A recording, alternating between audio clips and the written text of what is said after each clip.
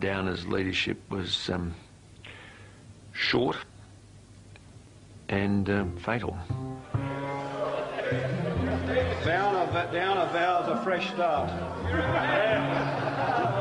are you going over there, Curly? Old darling? You are one of the most unctuous, self-righteous people I have come across. Always preaching as though to say that people who don't agree with everything you say are somehow racist, bigoted and immoral. This is a salmon that actually jumps on the hook for you. In fact, there's 3 or 4 of them. There's a whole little group of them there. Mr. Speaker. Just let's remind us, who gave us the worst recession in 60 years? Paul Keating. Who gave us the highest unemployment since the Great Depression? Paul Keating. Who gave us the highest current account deficit on record? Paul Keating. Who gave us the highest level of foreign debt since the Great Depression? Paul Keating. Who gave us the highest... Oh, it's all right for him to do it, but it's not all right for me. It's all right for him, but not all right for me. Mr. Speaker, we know what he said, and what he said is the same sort of thing the Shadow Treasurer said before Christmas when he advocated up to... Well, don't be too noisy over there. Yeah. Order, the Deputy Leader of the Opposition. You're so macho. Twice you've had a chance to take the opposition leadership.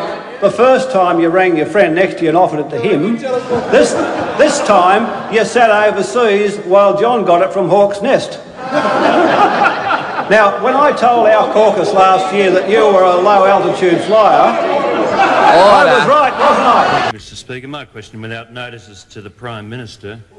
Given the fact that bond yields have steadily risen since your appearance on the Late Line program last Wednesday, and given the fact that interest rates on fixed-rate mortgages have already risen, do you now concede, as the Treasurer does, that official interest rates will be moving upward, or do you continue to maintain there is no pressure on official interest rates in Australia? The Honourable Prime Minister. It seemed to me that bond yields have moved up all over the world, so the Shadow Treasurer credits me with great influence, I've got to say, to my Late Line interview must have travelled far and wide to have this devastating impact on bond yields. Thank you for the compliment. Thank you, Mr. Speaker. So I don't think there's any basis for the question other than to display the juvenile qualities the Leader of the Opposition now seems intent upon presenting with great gusto at each question period. And maybe if the coalition was in office, there wouldn't be a whole bevy of former leaders on its front bench and deputy leaders. There they sit, alone and palely loitering. The Honourable Member for Honourable Prime Minister. Yeah, Mr. Speaker, I can... well, what a lightweight question. 1 month's numbers. 1 month's numbers. Mr. Speaker, I mean, if this is the new team, well. Mr. Speaker, I suppose he's got his cut his teeth somewhere, and the monthly balance of payments release may as well be the start, even if he has exaggerated the influences which are there. He opposed every wage increase since 1983 for the workforce, every single one. That's the sort of Australia this Conservative apparatchik believes in. And then, of course, this sort of morbid rhetoric, the sort of small, thrifty shopkeeper gnarlishness with the red tape of government spending. So we've got all this anti-government spending rhetoric, but in his day, he was the big spender. That's right. The big spender. Mr. 28.8% of GDP. I mean, how can you come... Look, John, don't waste your time on me, son. Don't waste your time on me. I've been around. I know you. I know you. I know where the skeletons are in your closet. The Leader of the Opposition. Thanks, Mr. Acting Speaker. Order. The Leader of the Opposition has the call. The Leader of the Opposition. Thank you, Mr. Acting Speaker. I refer the Prime Minister to his hopeless attack on Fightback at the Press Club today. Order. The Leader will get to the question. I asked the Prime Minister, if you are so confident about your view of Fightback, why won't you call an early election? Because, mate.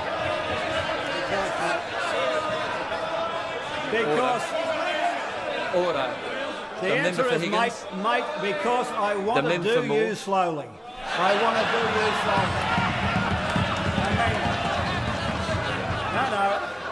I know. There's got to be a bit of sport in this for all of us. There's got to be a bit of sport in this for all of us. And in the psychological battle stakes, we are stripped down and ready to go. And I want to see those ashen-faced performances, more of them. I want to be encouraged. I want to see you squirm out of this load of rubbish over a period of months. There's going to be no easy execution for you. No easy execution for you. You've perpetrated one of the great mischiefs on the Australian public with this thing, trying to rip away our social wage, trying to rip away the Australian values which we built in our society for over a century.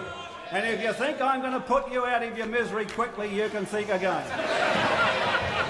The honourable member for the deputy leader has. Let not the shadow treasurer hop up talking about how shocking it is that somebody that actually represents the savings of millions of Australians might dare have a view about these, godlike practices which go on inside these people who are hearing voices. No, but they're not. I don't think they're intervening. Simple as that. No. But they're entitled. They're entitled to a view. So by the way, as anybody who's got tuppence worth of brains in observing these donkeys selling down bonds and flogging Pacific Dunlop shares, Mr. Speaker. And just Mr. Speaker, on the way about guess who's coming to dinner. Can I just make a point about that little aside, Mr. Speaker?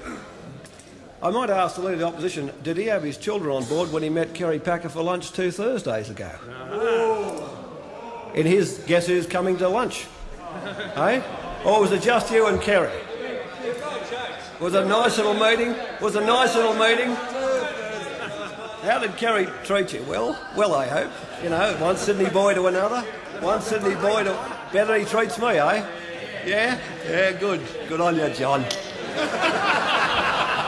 The honourable member for Patterson. I knew someone they had grey hair. I actually knew the Leader of the Opposition before the Liberal Party gave him a makeover in the 80s, when he had those Menzian eyebrows, before they gave him the Bugs Bunny teeth, before when he used to speak without lisping or spitting. I knew him then, Mr. Speaker. I knew him then. So, Mr. Speaker, I don't think the Opposition ought to go on about the complexion of people here, because, Mr. Speaker, we do know all about, Mr. Speaker, ageing. My colleagues and I said, where are you going to get round the policy? He said, I'll get round the policy. At that stage, we'd had 10 minutes of abuse of the government. 10 minutes of abuse. Abuse which said that I'm despicable and gutless. Now, you can't have a second go. Point of order. You can't have a second go. Glass jaw. We're going to have a sensible debate on this issue. Pick up the policies that are there. What are you talking about? I mean, you talk about a glass jaw, you get 1 minute of criticism and you've got to get up to try and take a point of order. Then you said I won't debate you. I've offered you 7:30 on the 7:30 report tonight. You know I have, and you'll probably squib that. And maybe I might goad you into it. Yes, you believe in families. You arrogantly believe that you can speak for families, as if there's something you know about families that the rest of us don't. Yet, you believe you say in families, but you don't believe in family support. You don't believe in payments to low-paid families. You don't believe in a family allowance supplement, additional family payment. You don't believe in Medicare.